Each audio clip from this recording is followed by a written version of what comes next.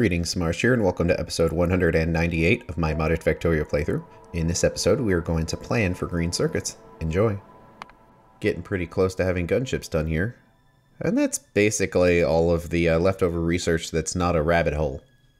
So I'm thinking the next step we want to do from here is working on these electronic logic boards, green circuits, because you see they do go into some things, and we have been a little held back by that. We're also going to need tier 3 ore sorting, but that's more complicated, so I think we should do the green circuits first, since they will be easier.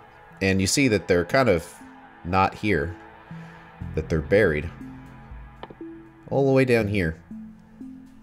And look at all the stuff that it goes into. You know, when you see a thickness of lines that big, that you know that it unlocks a lot of things.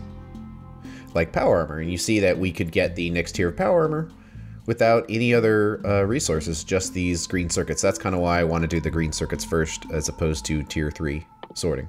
And it's kind of placed in a weird spot, but it also kind of makes sense. The new item we need to make is integrated electronics, which doesn't really require anything new. We make all these things, but the one interesting thing is insulated wire. We're not really making that in very large quantities, and the wire that we are making, we're just making from trees, which is super inefficient. We'd want to go down the rubber path here, and we can do it chemically with styrene and butadiene, or we can grow it naturally with trees. You see it requires acetone and raw bio-rubber, and we can get that bio-rubber from desert trees. It's a slow process, but we'll check out both of them. I suppose I'll just throw this research in here, since we're going to have the option of this or doing it chemically, so we probably want to be able to compare the two, because it is relevant. And let's check out the different tiers here. The first tier requires seedlings, washed sand, and saline water to make those seeds. And then more washed sand and saline water to make the rubber. And we also get some trees out of it, which we can cut down into wood. The tier 2 requires fertilizer. And then here's where things start getting interesting. We need to add alienated fertilizer and alien plant life samples, which we do have a generator for. We can't make very much of it, but we do have a generator to make the trees. And then 100% of the tree can go into bio-rubber and no wood left over. Which is kind of important because we're producing wood on demand. We do have an arboretum, tree growing farm to make wood, but we don't really want to have an excess of wood, and then we'll have to find an excuse to burn it, and that's not really something you'd want to deal with. So this is definitely better, but slower, but we'll have to compare it with our options later. And actually with blue science, we can go straight down to tier 3 here, which takes all those input requirements and also requires some nitrogen gas, which is easy enough to create. We do get some tree out of it, but we also get a lot of bio-rubber, so we get 7 bio-rubber and 3 trees, compared to this one, which is 4 bio-rubber and 2 trees. So it's a tiny bit better as far as not having as much wood, but the problem is still there, where you might have too much wood in the end of it. But we'll grab it because it's all relevant. We'll want to compare our options. So after that tangent, let's go back to electronics here. And when we have our rubber, we'll be able to make the insulated wire and all of those other things to make the chips. And then the boards are fairly similar to the white boards, just requires a silver plate. And the fiberglass board, which is something we can make, we just haven't been making it because we haven't needed it for anything. So it's a glass product, just like the sheets of glass. So we'll probably have to do a little something to add this to the trade network. It'd be a little annoying because they're not right next to each other, but we can make it work. To give us our glass fibers, and then we add liquid resin to make that into fiberglass boards. And liquid resin is a plastic product, so we're going to have some things juggling around here to make this happen. But we can do it, and that's the important thing. We just want to make sure we're not researching this when we can't do it otherwise. And then all the pieces go together. And like all the others, it uses all of the earlier tier components too. So we need some solder, and the basic electronics components, and the transistors, as well as the integrated electronics. And you notice that it's locked behind gold processing, which itself is a tier 3 ore sorting thing. And I'm not sure why it's here. If I recall the earlier version of this, like an earlier version of the mod, it required gold wire. And that's why it's here, is because it needs gold. But I think that requirement was removed, but this is still where it is in the tech tree, so that's why it's kind of out of place. So perhaps a future update of the mod will change this and make it more reasonable of a location. But nonetheless, we are going to have to research the ore sorting to get to that point. But I don't want to jump into the tier 3 ore sorting. We're just going to do this research so we have access to the electronics. But nonetheless, we can do a quick discussion on tier 3 here. It's a lot simpler than tier 2, where you have these leaching plants, and you take sapphirite chunks and add some kind of acid to get sapphirite crystals, or any of the other crystals. And this is a dump for all of those acids, so we've been building up acids up until now. But this is a way to make it all disappear really fast. And then when you sort them, you get an additional 2 resources out of the different crystals. And they start to overlap a little bit. So with sapphirite, we get a nickel and a titanium. Jivolite will give us a zinc and a cobalt. Ceratite gives us a tin and a uranium. Cruthenium is an aluminum and a titanium. Rubite is a silicon and a gold. And bombonium is a zinc and a gold. So that would create gold ore, titanium ore, uranium ore, and cobalt ore. So that's how we get access to those in very small quantities, but of course there's other things you can research. That's the overview. We'll just click it for now. And then because we did that, we can do gold. We don't need gold for anything. But the tier 1, you just add chlorine gas to make gold ingots, and then you smelt it that way. And gold wire is copper wire with some gold on top of it. So there's not much there. We'll need it, but at some point in the future, not now.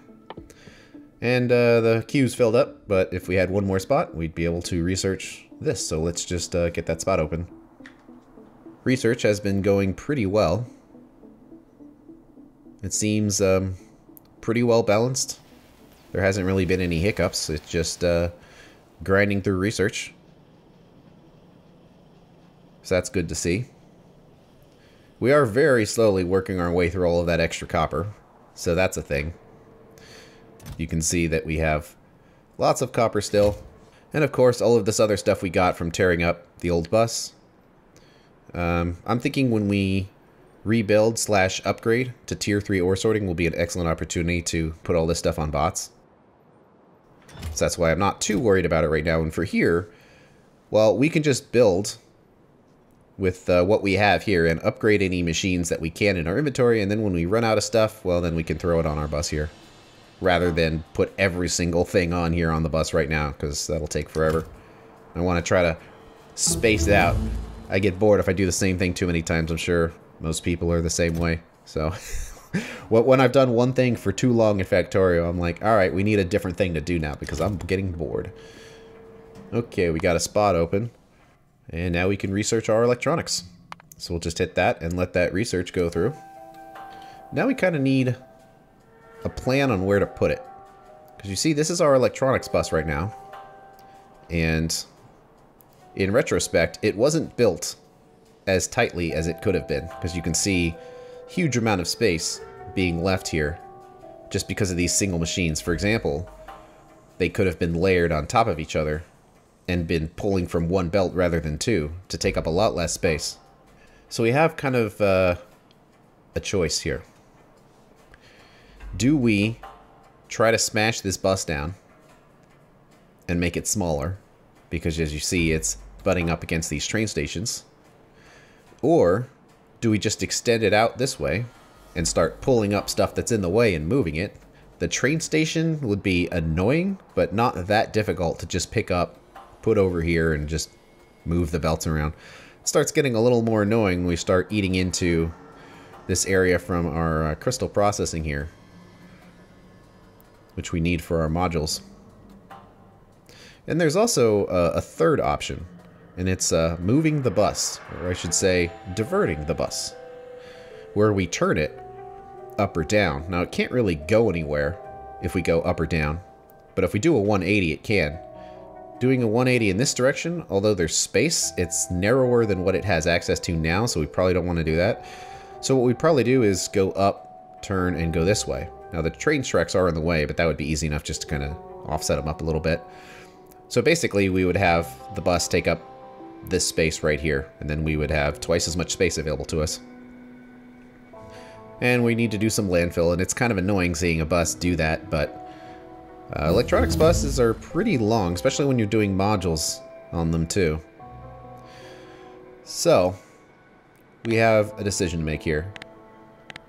There is definitely a lot of room to compact this down. And I probably should have thought about that more when building these earlier components. But to compact one area means we'd have to compact everything and move it down. And that means, I mean, the bots can move these machines, but we would have to do all of this stitching over again. And that sounds terrifying when it comes to doing the same thing too many times and getting bored. And another problem with rebuilding it is as our technology gets better, we're going to want to rebuild it again because we have access to better stuff. And that's kind of an important rut that you don't want to get stuck in is, oh, I have better modules. I can make this smaller and better and more efficient and faster and all that. You want to avoid that kind of thinking until you're at the end game and you've already researched everything, because then you have the highest tier of materials. There's no higher to go, so whatever you build is basically perfect, or can be as perfect as you want. In the mid game, nothing can be perfect because our technology is going to get better. So in that sense, we should probably just turn the bus. And we don't have much space here, but I think we will have enough, because basically for it to work right, we're going to need to take every one of these belts and turn it into a superhighway of belts and have them all like smushed together going up here. And it still might not be enough space. We might have to move this, but we'll see. I would hope that would be enough space for a belt superhighway here. Because if we don't want to have two sets of train stations, it's going to be kind of dumb, but we'd have a train station right here, adding resources, let's say golds, that would come all the way down here, do the turn, come up here, and then get used somewhere up here. So that does seem kind of dumb, but it does make things simpler. And simpler is probably better. So, how many spaces do we have here? I think these are 10 wide. Yeah. And we have 1, 2, 3, 4, 5. So we would need 50 spaces. And do we have it? Nope. I mean, close to it. Probably we could make it work if we do some really crazy stuff like belts jumping over things. Or we could just go further here and jump up. I do want it to be as clean as possible, so we'll see what it looks like. And we'll just smash them in here as tightly as we can get, because it's kind of annoying you can't drag them when they're like this unless there's a key to make it work that way. And a lot of these are going to be empty because they're not currently being used. I'm just trying to reserve the space for the future. So when placing this, we want to try to keep them spaced out as neatly as possible here. So I'm going to do a 1 right there. 2, 3, 4, 5, 6, 7, 8, 9, 10. So we should have, yep, 10 spaces wide.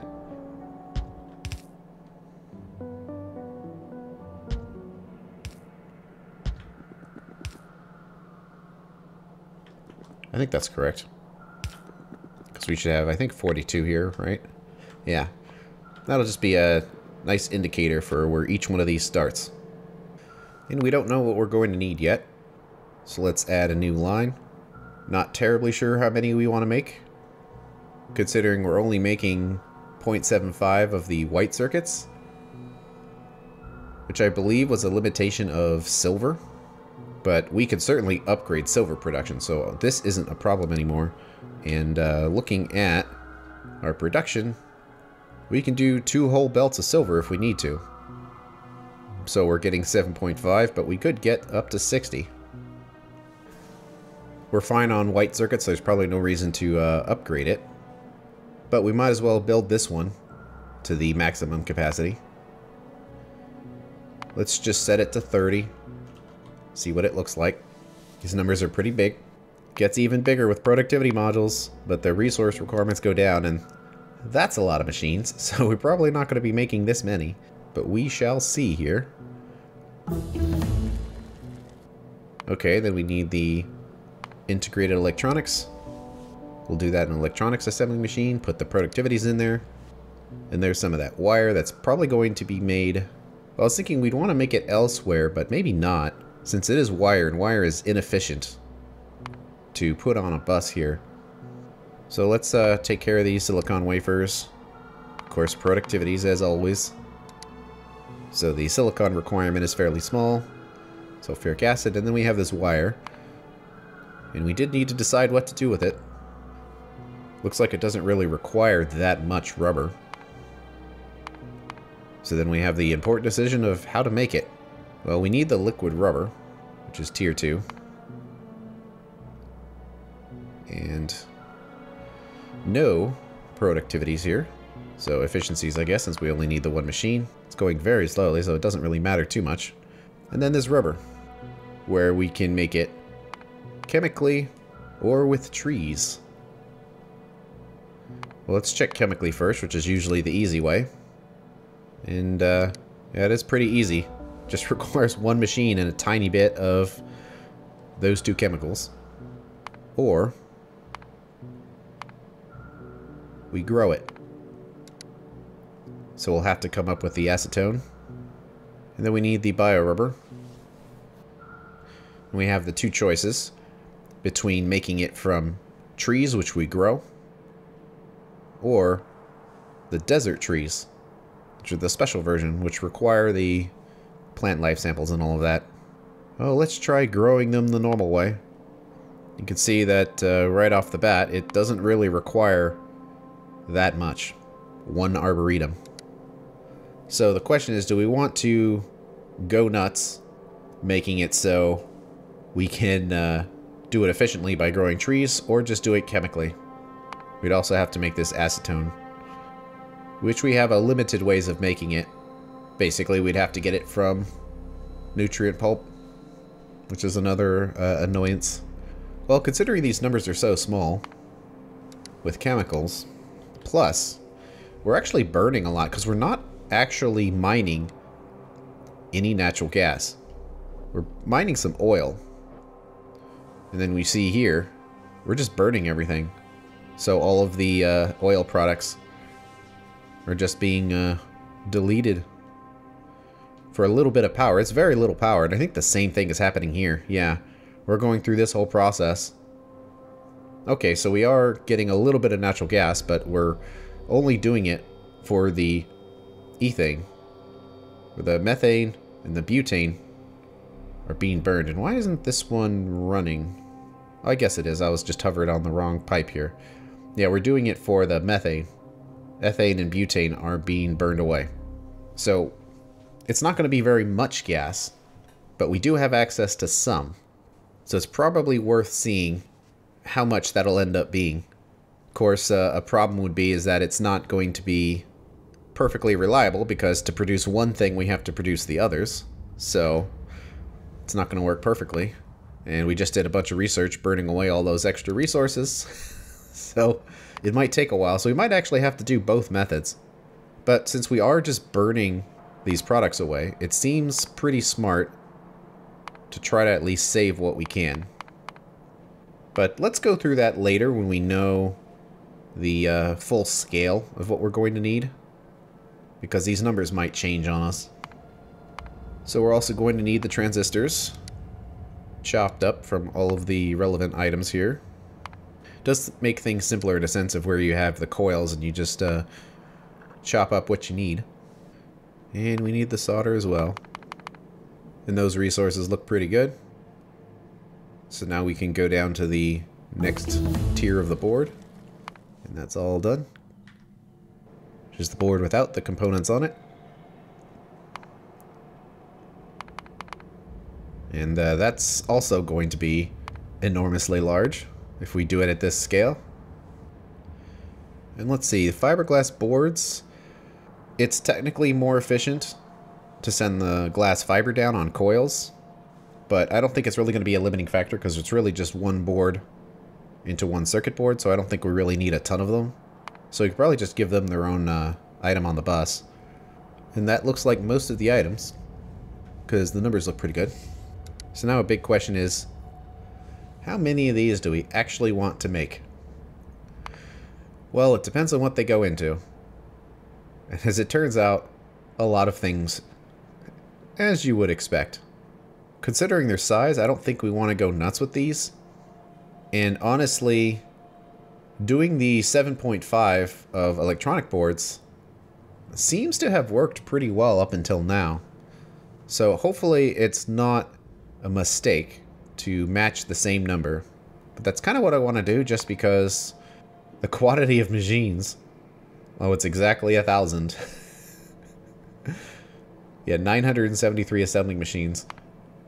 Compared to this setup, which is everything for the white circuits, and the brown circuits only requires 270, and that's with a lot of lower tiered machines. So we want to make this number a little more realistic for our factory. So let's do 7.5, and the numbers are still huge, just not as huge as they were. And it does create some interesting numbers here. Because if you noticed, with our white circuits, we had to space them out because we were limited on our input of electronics components. We basically had a limit of one red belt for each. So that's why we had to do one here with supporting machines on each side feeding in, and then do the same thing because we are all limited on those belts. Well, with green circuits, that's actually not as much of a problem, because at 7.5, we can just do one full belt for each component here, at least the limiting factor, which is transistors, and it'll work fine. Now, transistors might need a couple of them, but actually, it doesn't look like it. It's just a long line of machines, so it seems like the biggest part of these electronics boards is basically just the machines that actually assemble the boards. And they are fairly small.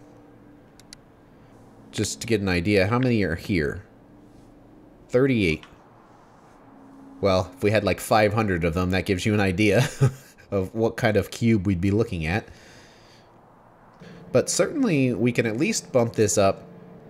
Let's see, can this not use? Hey, this can use productivities as well. So those should be in there. Gotta make sure everything has all productivities.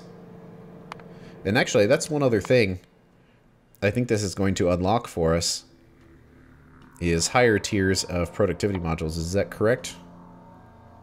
So we would need the productivity logic board, which requires module 2s. And yeah, that requires the integrated electronics. And we'd have to take crystals to the next stage as well. But that's totally something we could do, and it looks like we have all the research for. And it does require puffer eggshells, so we'll have to start breeding puffers to make that happen. But we could, and that's another thing we'd probably want to do, is get these higher tier of modules. So how far down could we go with that there? Is it down to tier 4? Could we do tier 5, or is that the next one? Yeah, that looks like that's probably the next one, although it's still the productivity logic board. It just requires the ruby, which I believe we could make. Then can we do 6? No, I think that's the processor logic board. Yeah, which is the next one. So we can actually go from productivity 2 to productivity 5, which once we get down to the 20% minimum speed, it's just free productivity at that point. So yeah, we could go nuts and have huge increases in productivity and just shrinking the size of the machines, so we don't have this anymore. And kind of the reason why I want to do that is because this is our ore processing setup right now, and it's basically taking up all of the space. I guess that's correct. It's just kind of weird how those icons are overlapping, but it looks like they are configured correctly there. we're going to have a third tier of ore processing up here, and then all of these ore sorting machines are going to have to be moved up to this space that we've left open for them, and expanded out a little bit. And we could do that, but that's a lot of stuff to move. We have bots, but still, that's a lot of work. But we built this at a time when we didn't have modules. So what if we had our productivity module 5s, and then we could way shrink this stuff down? We'd have to scale it up a little bit. But, see, these have no modules in them at all. And I don't know, do we have the next tier of flotation cells here? We do have tier 2, which we can make. So, with modules plus tier 2, we could really shrink this down to maybe like a third of its original size, and all of this stuff would be shrunk. So basically we would rebuild it with modules, shrink its size way down here, and hopefully, fingers crossed, there would be enough space in here that we could do tier 3 sorting and still have enough room for all of the belts where we can just put the ore sortings on the end here and not have to actually move them. That's my goal here. That's what I'm trying for, is to be able to upgrade this to tier 3 without actually having to move this stuff. We still might have to, but regardless, if we're going to do a huge construction project with all of this stuff, we definitely want the best possible modules for our technology tier. And those don't actually require the green boards, they just require the electronic components. So, I don't think we need to go nuts with this. I mean, it doesn't seem like we would. So let's scale this up to just maximize one red belt just for construction reasons. And it looks like 10.5 is the magic perfect number to make all this line up. And then we also have to ask ourselves, do we want any superior circuit boards for anything else? Well, they do go into stuff. Robot brains. So we'd absolutely want some extra ones. But that's basically it. And do we really make robots enough to where we'd want to make even more boards just for them? Probably not. I wonder if we're doing the same thing with white circuits. We might be. So perhaps we should try the same thing. Well, if that's the case, then all of these numbers line up pretty well. And I guess we would just need to work on the supporting components for the rest of the factory. But that's going to have to wait until the next episode. Thanks for watching, and I'll see you later.